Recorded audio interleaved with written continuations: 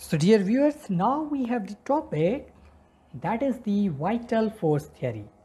Vital force theory was given by the J.J. Brazilius and it was represented in 1815.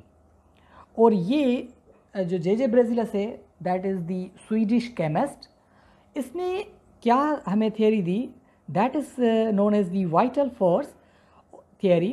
जो word vital है that has been taken from the Latin language called vita, that means the life, means this theory is related to the life.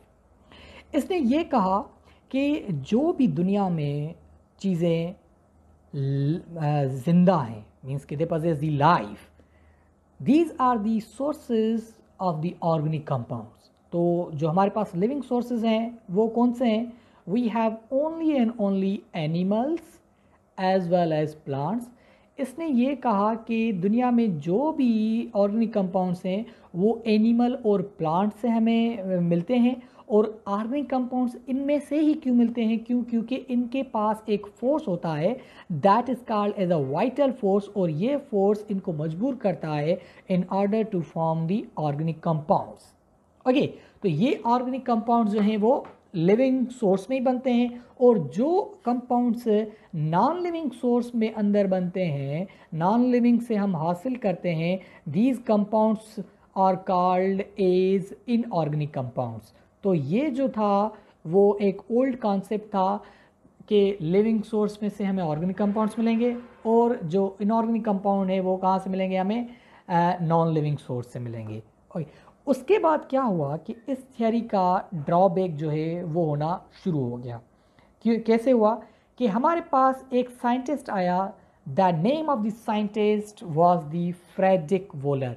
Frederick volar हमारे पास एक scientist आया and he represented his theory कि it is not necessary कि हम organic compound को जो हम prepare करें that is only and only from living things. Organic compounds can even be prepared into the lab by the help of non-living compounds. Non-living compounds से भी हम organic compounds जो है वो हासिल कर सकते हैं. कैसे? He in his lab took the ammonium chloride. Ammonium chloride लेने के बाद he even took the potassium cyanide, और इसने क्या किया? इसको दी हीट. डेल्टा हीट देने के बाद क्या हुआ कि पोटाशियम और क्लोरीन मिलके क्या बनाते हैं? पोटाशियम क्लोराइड बनाते हैं.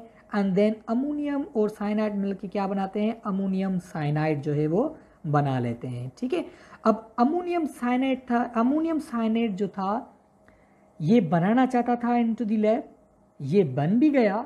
बट इंसिडेंटली क्या हुआ? Because he was not pre planned कि मुझे ऑर्गेनिक कंपाउंड ही बनाना है, ऐसा बिल्कुल नहीं था. व्हाट हैपन्स कि अमोनियम साइनाइड को एक्सेस में जो है वो हीट आ जाती है. एक्सेस में जब इसको हीट आ जाती है फिर क्या होता है? अमोनियम साइनाइड में रीअरेंजमेंट होती है. रीअरेंजमेंट कैसे होती है? लेट मी टेल यू कि यहाँ पर हमारे पास अमोनियम है. Let suppose we have ammonium and then we have carbon, then we have the nitrogen and oxygen. Let's take the एक नाइट्रोजन यहाँ से और दो नाइट्रोजन यहाँ से, it is called as amine. Then bond, now carbon and oxygen, एक carbon आ गया, then we have the oxygen, this is called carbonyl functionality. और उसके बाद यहाँ पर क्या आ गया हमारे पास? एक जो है वो नाइट्रोजन बची है यहाँ पर, ये एक नाइट्रोजन, और यहाँ पर दो हमारे पास हाइड्रोजन है वो बच गई है. This is NH2. so this is called as amine, this is an other amine. so there are the two amines, so we can say it's diamine, और ये कनेक्टेड है किससे? कीटोन से. So this is called as diamine ketone. This is the chemical name of this organic compound, and commonly this is called as a urea.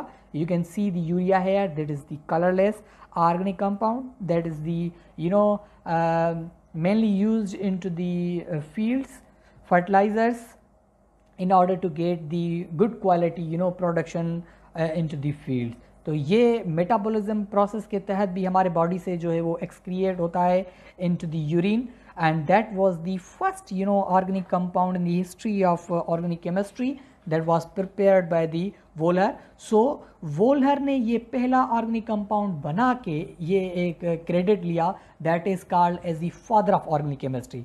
So the father of organic chemistry is known as the volar because he prepared the first organic compound in the lab. और उस में lab में बनाने के बाद और भी हद से ज़्यादा जो है वो कंपाउंड जो है वो बनने लगे, और हद से ज़्यादा अभी भी बन रहे हैं.